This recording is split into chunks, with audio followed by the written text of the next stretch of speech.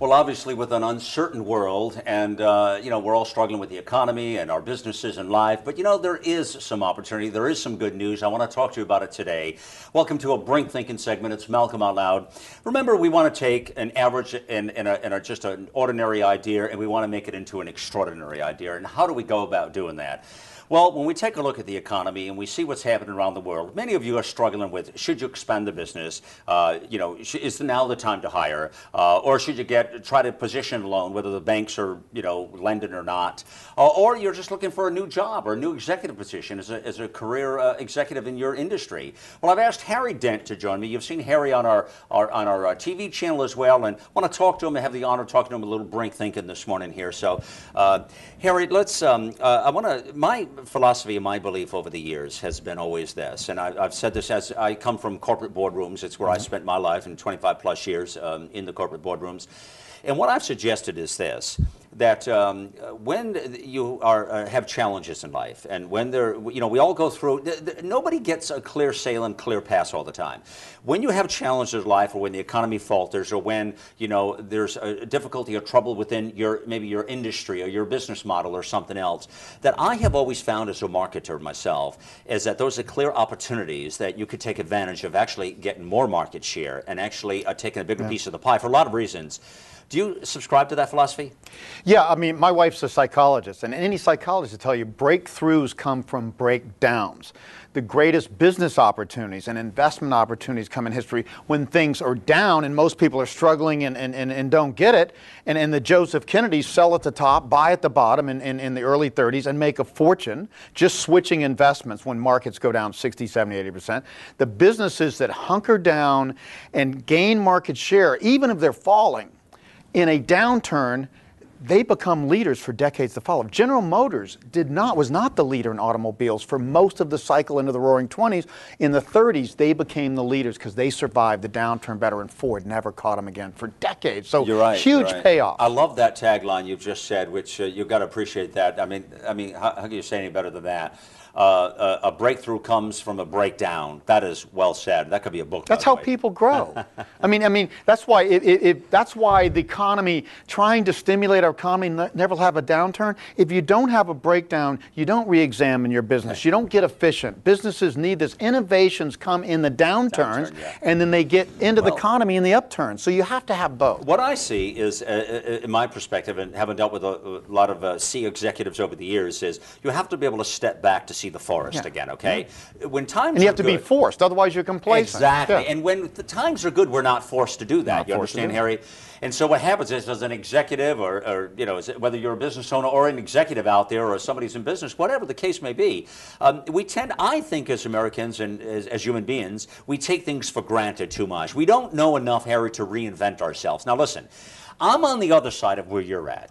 I'm one who tries to spur people on to innovate, to inspire. I inspire, and as a public speaker, I talk about Brink Thinking, as you know, Harry. And one day, one of my things, you and I will have to do a presentation on a stage one day, you and I, from a Brink Thinking mentality, Harry. We have to somewhere head to that, but it would be interesting because I come from an inspiring point with the attitude that you can do anything you set your mind to do. But I also come from the aspect of saying that if it ain't broke, break it. Okay? So this is a constant change. The only thing that is consistent in life is the fact that change is going to happen. That is the only constant in life. Though that may sound like an oxymoron, but isn't that true?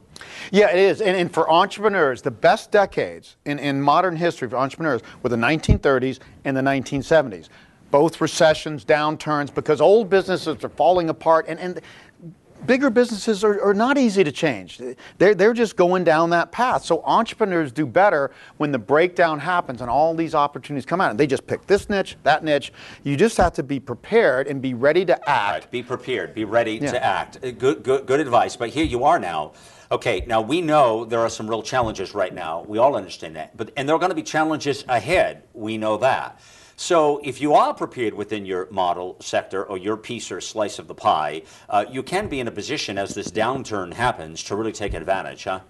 Yeah, and again, what create not just entrepreneurs, what creates great leaders? Where did Lincoln come out of, and Churchill and Roosevelt? And out of crises. Bill Clinton always complains that he'll never go down as a truly great president because he didn't have a big crisis. He didn't. And he's right about that. Yeah, because he'll always be liked, look good, because the economy was good point. when he was in office. It would have been good whether he wasn't. And a lot of people give him so much. And he was an interesting president, no question, for a lot of reasons. Good. But he gets a lot of credit for that. But you're right, he came in and things were pretty good. We predicted that entire boom in the 90s before he came into office. That's a great point. That's a great point. All right.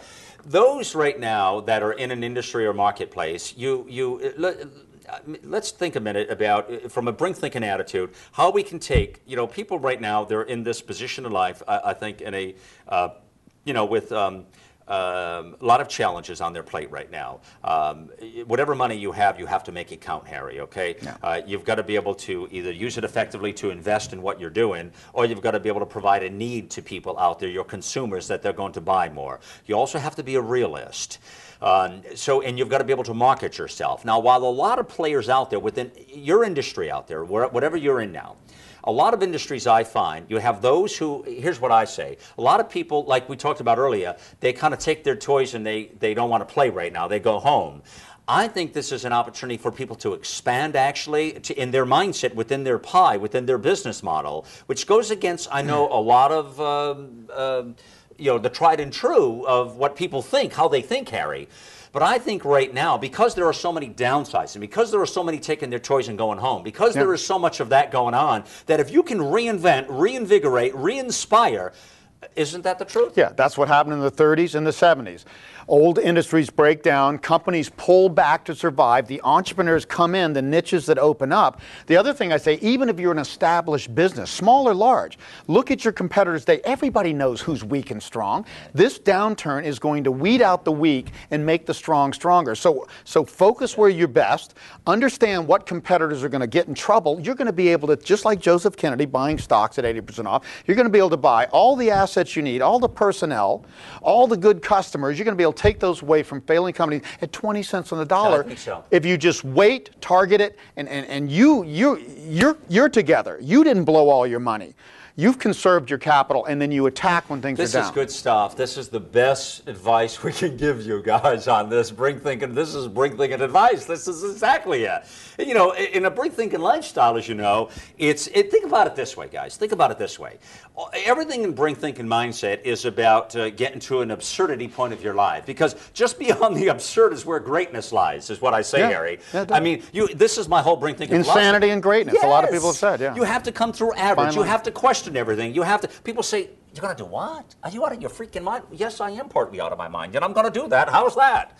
So I think that absurd mind, when you think of any great invention, when you think of any great success, when you think of any great metric that has been accomplished, you have to think at some point in time they were looked at and laughed upon as they're a right? Absolutely. Fool. When somebody tells you, oh, that can't possibly be done, you know you may have a great invention. That's or exactly innovation. it, man. I love it. That is a bring thinking attitude. So Harry's on it. He's right again, I think, with that attitude. It is about, I want to suggest to you again, reinventing yourself always. Never stop reinventing yourself. There are people who laugh at me or mock me, Harry, by saying, well, Malcolm, every time you get really great in life, successful, you always break stuff and you want to reinvent yourself. You're right! And I'm going to keep doing it till I'm dead and buried. Well, if you don't, the universe will do it for you. Well, that's the way I'm going to keep doing it. I'm the guy who comes in the room and moves the furniture around so you fall on your ass. How do you like that? And you may not like it, but that's the way it is. I believe that's our best stuff. I believe that's our best greatness. I believe that's how we shake the trees up and we get the best fruit to fall, is we continue to do that forward. Don't settle. Don't settle. And again, I keep asking you people, when are you going to make the leap?